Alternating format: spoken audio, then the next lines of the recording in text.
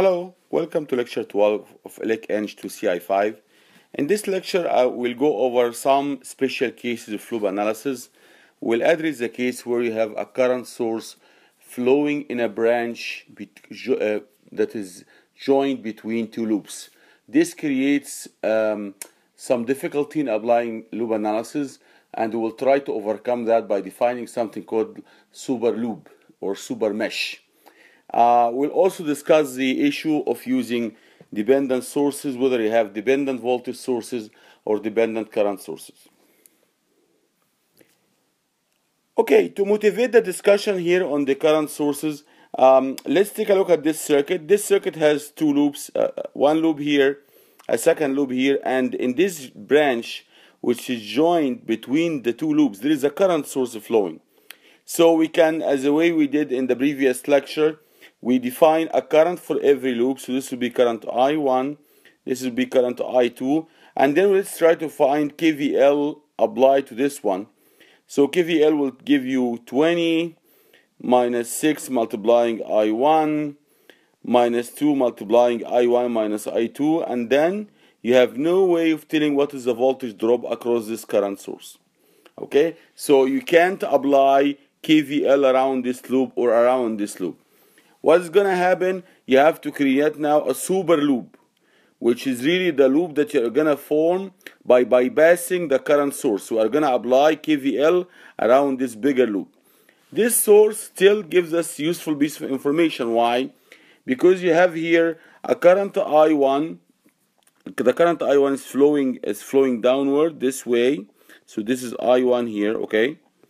And the I2 is flowing, so this I2 is flowing from bottom to top, okay? And this is 6 amperes. So we know that I2 minus I1 must be equal to 6 ampere, because the current flowing in this branch from bottom to top is I2 minus I1. But the current in this branch is equal to 6 ampere in the same direction. Then 6 ampere must be equal to I2 minus I1. So what happened here? The current source gave us one extra equation relating the currents I1 and I2. I1 minus I2 minus I1 is equal to 6 ampere. But it eliminated two loop equations, and we have to apply only one extra loop equation around this super loop. This is a super loop. So we bypassed the current source. So the equation will be 20 minus 6 I1 minus 10 I2 minus 4 I2 is equal to 0. So this is one complete loop here. 20 minus 6 I1, remember I1 is flowing this way, then the polarity you're going to be getting is plus minus, okay?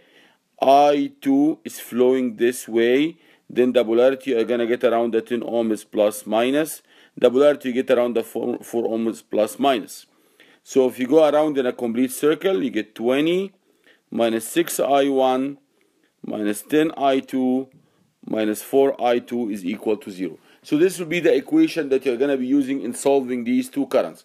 So we have one equation coming from the super loop and one equation coming from the current source. And then when you do that, you can solve two equations and two unknowns. So in general, every time you see a problem where there is a current source flowing in a branch that is joined between two loops, you have to apply a super loop. Okay, you have to apply KVL around the super loop, meaning you have to bypass this current source. Okay, let's take a look at this example. This example looks complicated, but actually you'll see that the current sources that we have, this one here, and this one here, and this one here, will play a key role in reducing the number of unknowns. Every time you have a current source, you are actually reducing the number of unknowns by 1. And I will show you this in a second. So in general, what's required in this question is to find I naught, this current here. In general, we have loop I1, you have I2, you have I3, you have I4, you have I5. We have five loops, and we can potentially solve a system of equations which is 5 by 5. But luckily, this is not going to be the case. And we have now we can see that this current source here create one equation relating this current and this current. Okay, so the difference between these two will give be 2 ampere. This current source here relate one equation relating this current and this current. Their difference will be equal to 4 milliampere.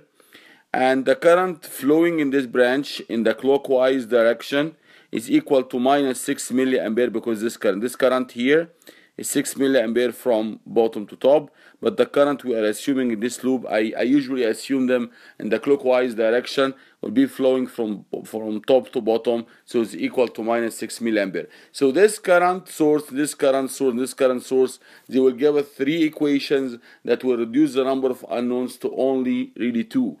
We have here not 5 unknowns, but only 2 unknowns. Let's see. Okay, so at first look, we seem to have 5 loops, as I said, and we have 5 unknowns. But we can tell from, I numbered the loops in this figure here. This is I1, this is I2, this is I3, this is I4. I1 is flowing this way, I3 is flowing this way. So this 2 milliampere is equal to I3 minus I1. It has to be very clear why it's I3 minus I1, because I3 is flowing from bottom to top, while I1 is from top to bottom, okay? And the current, this branch is their difference, but it's pointing in the same direction as the I3. So this 2 milliampere is equal to I3 minus I1. So this is the first equation we can get. Now we cannot apply KVL around this loop because we have a current source. You will not be able to tell what is the voltage difference around this current source. And you cannot apply KVL here either, but you can apply KVL to this super loop. So let's go around this super loop. Here you have 6 volts minus 1K multiplying I1 minus 1K multiplying the current flowing here from top to bottom, which is I3 minus I5 minus 12 is equal to 0. Okay, so let me repeat this again. I'm going in the clockwise direction. Every time I see it change from negative to positive, I count as positive. Every time I see it change from positive to negative, I count as negative. So here I1 is flowing in from bottom to top. So this is the polarity we're going to be getting. And the I3 we assume is going to cause this polarity here. So if you go around in a complete circle, this is what you get. 6 volts minus I1 multiplied by 1K. You continue, this is 0 here. Minus the drop here. The drop here is equal to 1K multiplying I3 minus I5. Remember, once I assume this polarity, it has to be the current in this 1K. It's I3 minus I5, because I3 is flowing from positive to negative. I5 is the opposite. So 1K multiplying I3 minus I5. This one is minus 12 is equal to 0. So this is the equation that we have here. This is for super loop 1. This super loop here, okay? The super loop that I formed by bypassing the 2 milliampere current source. This super loop gives you one equation between I1, I3, and I5. I can simply move all the currents to the other side and divide by 1K. If I do that, this becomes I1. If I divide this one by 1K and move to the other side, this becomes I3. If I divide this one by 1K, move to the other side, becomes minus I5. Here I have minus 12, I have plus 6 volts, so you get minus 6 volts. You divide by 1K, it becomes minus 6 milliampere. But remember, I5 is known. I5 is the current flowing here. So in this branch, you are getting only I5, and it's flowing from top to bottom. Then I5 is equal to minus 6 milliampere. It is negative. The value of this current was flowing in the opposite direction.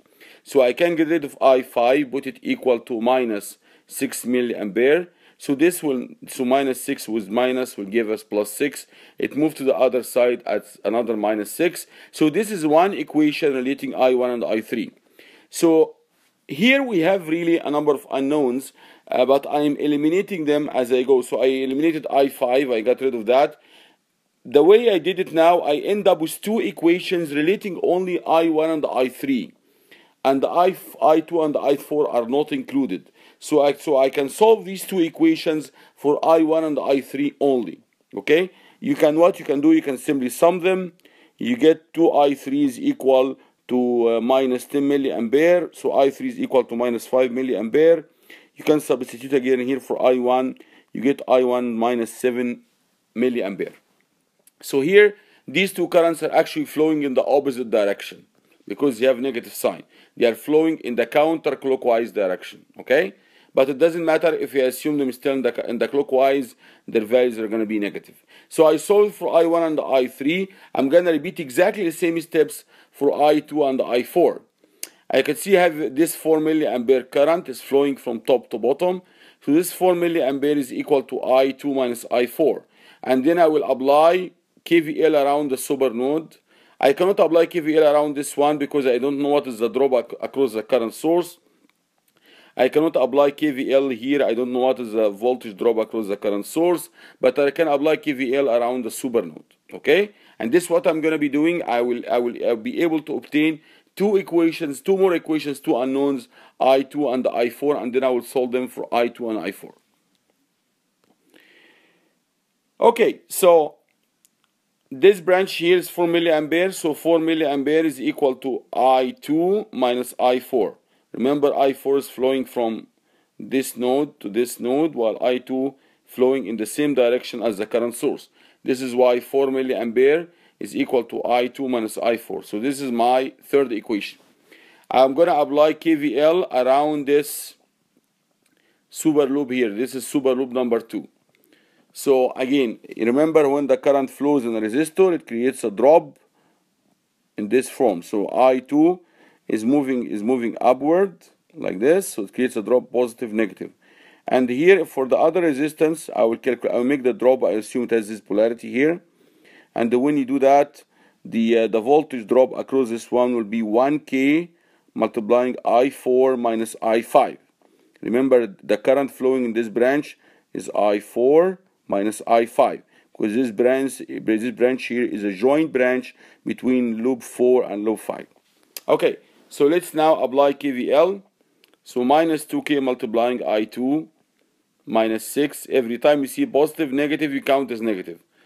So minus 2 kilo ohm multiplying I2 minus 6 plus 12 minus 1 kilo ohm multiplying I4 minus I5 is equal to 0. So this is the equation I have here for the second loop. I can collect all the coefficients of the currents and move them to the other side and then divide by 1K. So this minus 2K, I move it to the other side, becomes 2I2. This is minus 1K, move to the other side, becomes plus I4. This is minus 1K multiplying minus I5, so it's I5. You move to the other side, it becomes minus I5. This is minus 6 plus 12. I divide it by 1K, then you obtain 6 milliampere. Okay? Now, but remember, I5 is not unknown. I5 is known. Because this current source is flowing only in this loop, its value is equal to minus I5, or I5 is equal to minus 6 milliampere. Okay? So the current sources are always useful, whether they are running in a branch related to only one loop, or in a joint branch between or in a branch that is joined between two loops. Okay? So let's get rid of I5 in this equation, replace it by minus 6 milliampere. This gives you plus 6. It moves to the other side, you get 0. So this equation tells you that I4 is equal to minus 2I2. So compare equation 3 and 5. This equation is between I2 and I4. This equation is between I2 and I4. I can simplify them, get rid of I4, write it as minus 2I2.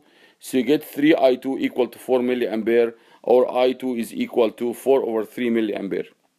And of course, I4 is minus 2I2, so I4 is minus 8 over 3 milliampere. I'm looking for the current I naught flowing here in this branch. This current here is simply equal to I4 minus I5. Okay, so I know what's I4, it is this number. Subtract from it I5, which is minus 6 milliampere. So this will give you minus 8 over 3 milliampere plus 6 milliampere, which is 18 over 3. Then you get 10 over 3 milliampere. So the last step, as I said, is simply to get the current I naught, which is the current flowing in this branch here from this node to this node, pointing downward. And because of the assumed directions of the currents, this current here is I4 minus I5. I know I4 already calculated is minus 8 over 3, and I have to observe the sign. I5 is minus 6 milliampere, so you put it here as plus 6. This is 18 over 3, get 10 over 3 milliampere. So once you have done this solution, you have to double check your answer. In my opinion, if you have a minute, take it to check the answer. What I did here, I checked my answer by applying KVL around this big loop. This is a big loop. It does not contain any current sources. I applied KVL around this one, and I verified that my answer is correct. Okay, so I leave it for you to do this verification. Go around this loop. You know all this current. The current here is I1. The current here is I3 minus I5. The current here is I4 minus I5. The current here is I2. Calculate KVL around this loop and prove that the sum of all the voltage drops in the clockwise direction will give you 0. This is one way to prove that this answer is indeed correct. So now we have all the currents we calculated, and we know the voltages everywhere in the circuit as well. So one other thing that we need to consider when we have dependent sources, this is very similar to the nodal analysis case. If you have a dependent source, you have to write the controlling variable in terms of the loop currents that you have. And the dependent sources are very useful. If you have a dependent current source, like a current control the current source or voltage control the current source, you treat it as in the same way you treated an independent current source. But you have to replace the controlling variable and write it in terms of the loop currents, as I mentioned here. And of course, you have to use super loops to bypass dependent current sources. You have to use super loops because you don't know what is the voltage across them as well. So whether you have an independent current source or a dependent current source, and it is in a branch that is common to two loops, then what you have to do, you have to find a super loop to write an equation, and the way you are doing it this way, you are bypassing this current source. Okay, let's take a look at this example. This example contains this current source. This is a current control the current source. So the current flowing here is equal to 4I1, and the I1 is the current in the 4 ohm resistor. Okay, this is the current control the current source. We have another current source which is independent current source, 5 ampere. We have an independent voltage source which is 12. We mentioned maybe I mentioned this before or not, but loop analysis is well suited for voltage sources. Okay, so voltage sources work very well for loop analysis. Current sources, you have to use the concept of a super loop. Okay, so what I'm going to be doing here in this example, I'm going to be defining current I1, current I2, and current I3. One word of warning. Someone else may say, I want to define I1 and the I2 and the I3. Okay, so he's defining the currents in a different way. This is fine. He's going to get different answer, but the current in every branch will be the same. In other words, if I take this one as I1 and I take this one as I2, the current flowing here is only I1. But if I take this one as I1 and this one as I2, then the current flowing here is I1 plus I2. Okay, so what I'm saying is these values that we solve for, we call them the loop currents, can have different values depending on the way you select the loops. But the total current flowing in every branch is going to be the same. The circuit will always have the same solution. Okay, so let's start to solve this one here, and let's see how these current sources here and here are going to help us to simplify the circuit. Okay, so we have the circuit here. I call the current in the first loop I1 in the clockwise direction, the current to the second loop I2, the current to the third loop I3. Someone else may select it this way or this way. This is fine. Because this 5 ampere is flowing from the top node to the from the bottom node to the top node, this 5 ampere is equal to I2 minus I1. Okay, so I can write this equation immediately from this current source, that this 5 ampere which is flowing from the bottom node to the top node is equal to I2 minus I1. It is not I1 minus I2, it's I2 minus I1, because I2 is flowing in the same direction as the current source. Now, we have to bypass this current source. We have to create a super node to find one more equation relating I1 and I2, and I3, of course. How do we do it? You have to go around this loop here and create a super I wrote it here as super node. This is a mistake, of course. I'm still thinking of terms of nodal analysis. This is called super loop. Okay, so you have to be careful. It's a super loop or a super mesh. Okay, so I will go around this loop here. I will go in this direction. Okay, and let's apply KVL. So you have plus 12 minus 4I1 minus this drop is equal to 0. This drop here is equal to 3 multiplying I2 minus I3. Remember, the current flowing in this branch is I2 minus I3. So if you write it as I2 minus I3, so the drop that's going to be happening will be plus minus. Okay? So this is the equation for KVL that we have. It's here, I wrote it. Okay? I moved the currents to the other side, so I can simply write it as the value of the voltage source is equal to the sum of the drops. This is also one way of writing KVL. Both are equivalent. I3 is known. I3 is actually known. Why? Because I3 is the current in the third node, but I3 is equal to the value of this current here. This current is 4I1, 4I here. And what's I? I is I1. This current here, I is I1. So the current I3 is nothing but 4I1. So I can get rid of I3 and write it as 4I1. So now what we have 4I1 minus 12I1 will give us minus 8I1. We have 3I2, this is equal to 12. So we don't really have to worry about I3, because I3 is equal to this current, which is 4I, but its controlling current is equal to I1. So this current here is I1. So I3 is equal to I1. So I3 is known if you know I1. So I can eliminate I3 and only have two equations, two unknowns. So I got already one equation between I1 and I2 from this current source. 5 is equal to I2 minus I1. I got one more equation by applying the nodal loop analysis here, KVL around this loop, which is this one here. I can eliminate one of them. Maybe I can eliminate I1 and our I2 and write it as I1 plus 5. And substitute here. So this is what I did. Okay, so I got rid of this I2 and wrote as I1 plus 5. If you collect all the coefficients of I1, you get minus 5. You collect all the coefficients of I2, you get here 8 and this 12. So let's see here. So I'm sorry, this is 15. This is 15. 3 by 5 is 15. 15 and this is 12. So you get minus 3. So the equation, this becomes minus 5 and this is minus and this minus 3. So this is what we have here for I1. Okay, so this equation here, after we simplify it, you get this equation minus 5 I1 is equal to minus I3 or minus 3. So I1 is equal to 3 over 5 ampere.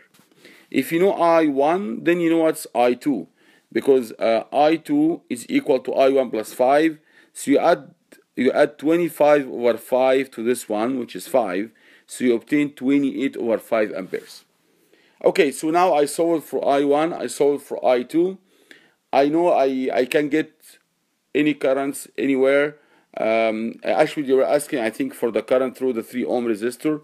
This is what was required. But the current through this 3 ohm resistor is simply equal to I2 minus I3.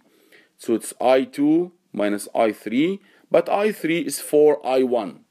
Okay, so the current flowing here from top to bottom is equal to I2 minus 4I1. Okay, so I did that here. This is I2, this is 4I1, which is I3. So you obtain the current flowing in the 3 ohm resistor is 16 over 5 ampere. So these are the currents that we have. If you want to, I ask you to verify it using nodal analysis, but this circuit is very simple to solve in nodal analysis. Why? Because we have actually one node. This is one node here, and you have a ground node. So it's way simpler in node analysis than it is in loop analysis. Okay, so the equation that you have to solve, and I will leave it for you to do that. You will define this node here, call it V1. So this is this one here. So this is all one node here, and then you say the sum of all currents flowing of V1 is equal to 0. So this one here is V1 minus 12 over 4 will give you this current. This one here is V1 over 3. This one here is 4I. Okay, this is 4I. And this I we are talking about here is nothing but 12 minus V1 over 4. So I have to get rid of I and write it as 12 minus V1 over 4. Remember, I is flowing this way. Okay? And that's it. You have 4 branches. I usually sum the currents flowing out. So this current plus this current plus this current plus this current. This current here flowing out is minus 5 milliampere. Because this is 5 ampere. This is 5 ampere flowing in, so it's minus 5 ampere flowing out. Okay, so I'm gonna write nodal analysis one more time. I'll leave you to do it, leave it for you to do it, but just write the equation. So V1 minus 12 over 4. This is the first term, plus minus 5 plus V1 over 3 plus this current is equal to 0. You have to replace the controlling variable I. The controlling variable I here flowing this way is 12 minus V1 over 4. So you obtain only one equation in terms of V1. You solve for V1. I did that and I got the same answers I got here. And I would like you to do this part as a check. Repeat this problem which has only one node using nodal analysis and get these same currents that I got here. Okay, we have here one more example. This is a current source. We have a current source here, but this is a voltage controlled current source. It's a current source, but it's controlled by the voltage Vx, which is a voltage around this branch here. Okay, we have this independent current source. It's flowing from bottom to top, so it's flowing this direction, 6 milliampere. And would like to apply mesh analysis, would like to repeat the same problem, verify it using nodal analysis. I will do the verification for you this time. This is more complicated. So what I'm going to be doing, I will call this I1, I will call this I2, and I will call this I3, and then I will start to write the loop equations, KVL. Remember, this 6 milliampere will be equal to the current related to this loop because the current flowing here is 6 milliampere. The current flowing in this loop is this current source here, which is Vx over 4000, and Vx is this voltage, is the current flowing here. Sorry, this current flowing here multiplied by 4 kilo ohm. Okay, so anyway, so you start by writing 3 loop equations, one for this one for this one for this one, and see what you're gonna be getting. Okay, I can't write KVL here because I have this source, but this source will eliminate for me one unknown, because it is gonna give you one extra piece of information because I'm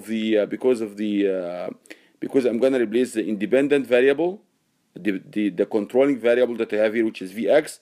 I'm gonna replace it by the current flowing here multiplying by 4K. Okay, let's see how we're gonna do that in the next slide. Okay, so as I said, I define 3 currents, I1, I2, and I3. And then I will start to solve for these currents. I know already what's I2. I2 is the current flowing in this branch, 6 milliampere. So I2 is given. So this is done. Actually, I know also what's I1, because I1 is the current flowing in this branch. But I1 is Vx over 4000. And what is Vx? Vx is the current flowing here multiplying 4K.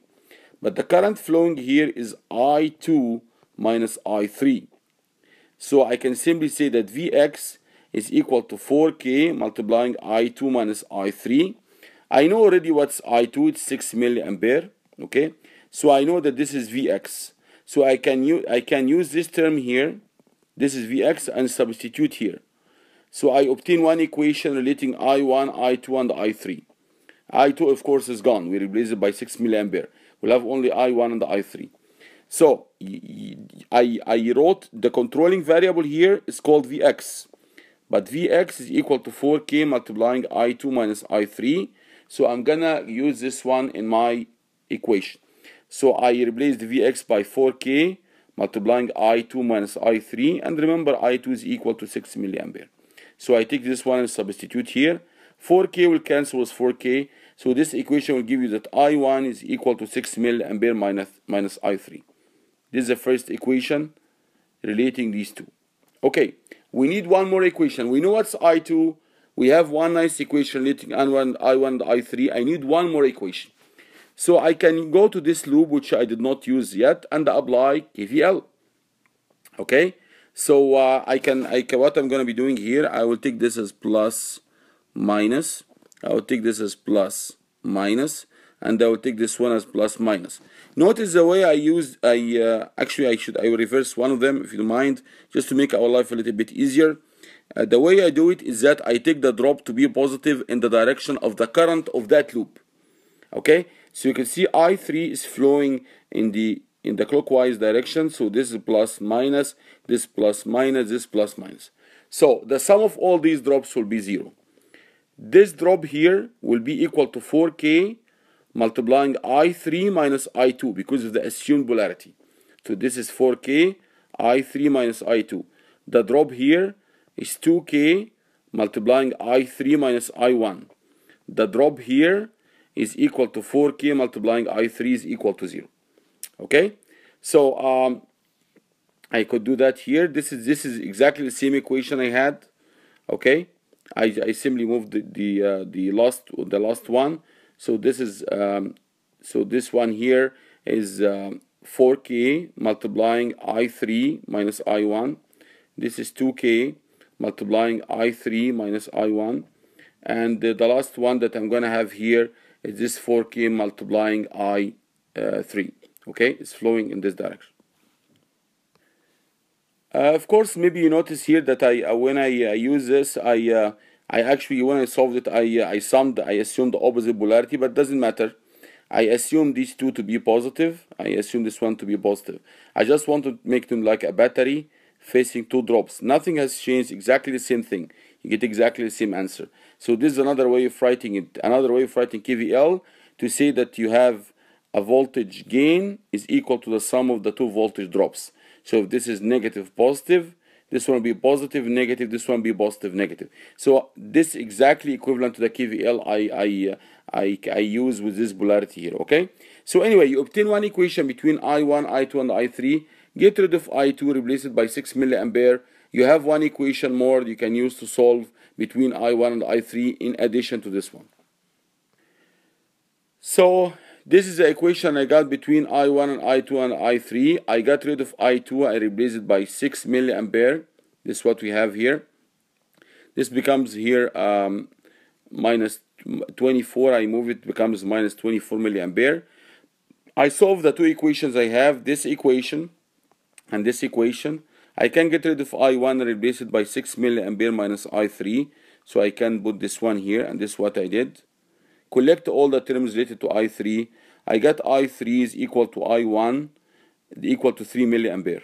Okay, so this is 3 milliampere, this is 3 milliampere, this is 6 milliampere.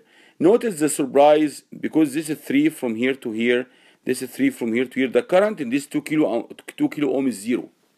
There is no current flowing in this 2 kilo ohm. Okay, and if you want to calculate V output, okay, I did verify, by the way, this answer. I applied what was it? I applied KCL. You can apply conservation of power to check that your answer is correct.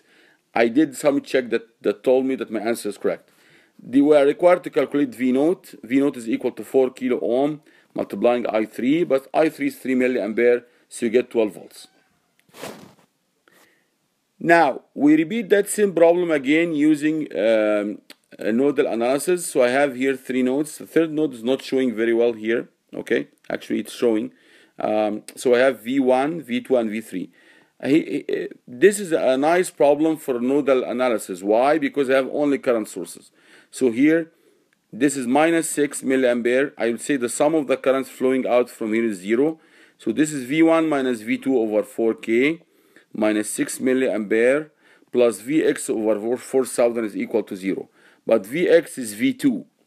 Vx here is V2. Remember, we took this node as ground. Okay? So if you substitute for Vx to be equal to V2, and this is what I did here, okay, and you arrange things, you will get a surprise that this will give you minus V2 over 4K. This is plus V2 over 4K. They cancel with each other. You get V1 as 24 volts. So we're able to obtain the solution of V1 immediately by applying KVL here, KCL here, because what happened? All the terms containing V2 cancelled out. This term, which has the V2 over 4K, cancelled the minus V2 over 4K. Now let's go at node number 2.